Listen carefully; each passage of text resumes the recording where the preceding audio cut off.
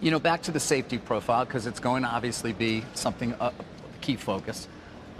Business Insider, take it for what you want, but I saw this over the weekend. They did a test between Waymo and Tesla, and they weren't critical at all. Business Insider is not a real publication. No, but it did seem... They're a fake... Regardless of whether fake. we want to have a debate about their journalistic integrity, which I don't, the test itself, let me just share it with you and get your reaction, which was...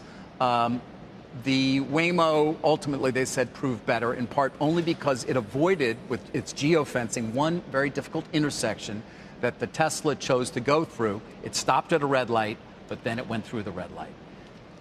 What's your reaction? Look, I'm not going to comment on some Business Insider article. But is that a concern at all? Because, in a way, there's no geofencing, so it's like it's happy to go on the highways in a way that perhaps a Waymo's not.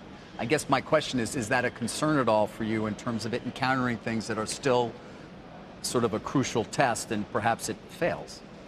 No, first of all, that actually should have been a test of supervised self-driving, supervised self-driving, not unsupervised self-driving. So the assumption there is that you have a person who is going to take over. Right. So their test made no sense. Okay. When we deploy the cars in Austin, we are actually going to deploy it not to the entire Austin region, but only to the parts of Austin that we consider to be the safest. So we will geofence it. You will? Yeah, of course. Right.